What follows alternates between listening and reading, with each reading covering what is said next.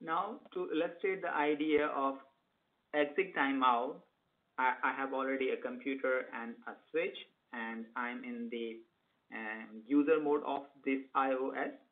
And now, for instance, if I'm not using this iOS for some time, then the iOS will automatically log me off. Okay. So what happens by default, the switch or router automatically logs you off if you are not using the iOS for that much time. So for instance, if we wait here and if the iOS is inactive for some time, and that time can be any time, so we can actually configure that time. But what happens, the switch will wait that for that much time, and once that time is over, then switch will just log us off from that command line interface. The session will be ended.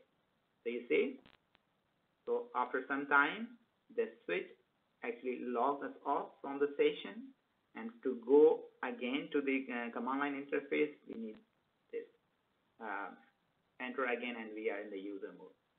So this is how the switch actually automatically logs us off. And we can change this time, so we can say please wait for us for 1 minute or 5 minutes, or please do not log us off anytime, so we should be forever there. So we have different options for that, and we can set that using this exit timeout command. And for that exit timeout command, we need to go to the specific interface where we want to set this time. For example, at the moment we want to set the time on the console port, then we need to go to console port, and for that we just config T and then line console 0, and here we want to set that time, and the command for that is exec timeout, and then first minute and then second.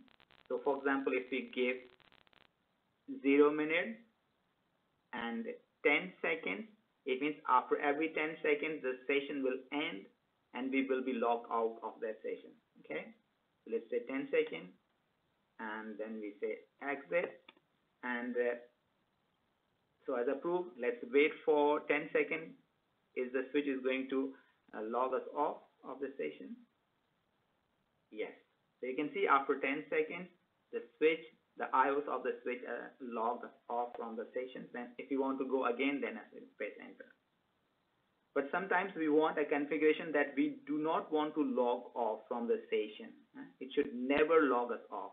Then what should we do? We should again go to global configuration mode and line console 0, and here again the exit timeout command, and here we will say 0 minutes and 0 seconds. So this command will help us to stay in the session.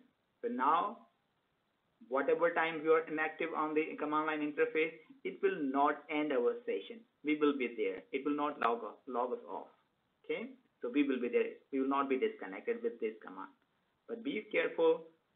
It's better to set some time there. Okay, so this is the job of exit timeout.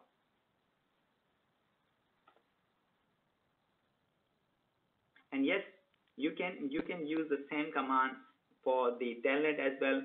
So for that you need to go to line BTY. So what you need to do, you need to go to line BTY. So line BTY 0 and 15, 0 to 15, and then you need to use that exit timeout command. So that was for console, and for virtual terminals you also need to use the same command again. Now to illustrate the last command, no IP domain lookup. So again we have this computer and we have this switch. So what happens, sometimes we are using this command line interface of a switch or router, and we accidentally give some command which is incorrect. There is some typing mistake, and we press enter. You see what happens? As soon as we press the enter, the command line interface, the iOS of the switch is going to translate. Is going to try to get the IP address for that. Actually, what happens? if we use this command, the switch, the iOS of the switch considers this as a host name and will try to convert that host name into its IP address. So switch considers that we want to ping some host name whose name is IPA, and it's going to find out the IP address by using domain server, by using domain services. So domain server is going to convert, is going to map our domain name into the IP address. So it will take some time because it's trying to resolve that name into some IP address. And after that wait, it will say that domain server are unable to find the computer address. So what happened? We were waiting for it to resolve that. But there is also a way that we can ask the switch, please do not do that thing, we cannot wait. So please do not try to resolve that host name into IP address. And for that we have that command, and that command is no IP domain lookup. So if you use that command, no IP domain lookup, the switch or router will not try to resolve the host name into the IP address if we have made some mistake in typing when we are going to give some command to the switch. So no IP domain lookup command is used for that, and for that we need to go to the global configuration mode. So we are in the global configuration mode, and here just we use no lookup, no, so no IP dom, so no IP domain, and then lookup. Okay, so this is the command, and after this command, say for example, if we go again, if we go and write some any mistyped command, so IPA again, and press enter, you see now at this time we were not waiting for this to resolve it, so it didn't check it. So our no IP domain lookup asks the switch that please do not try to resolve this name into IP address.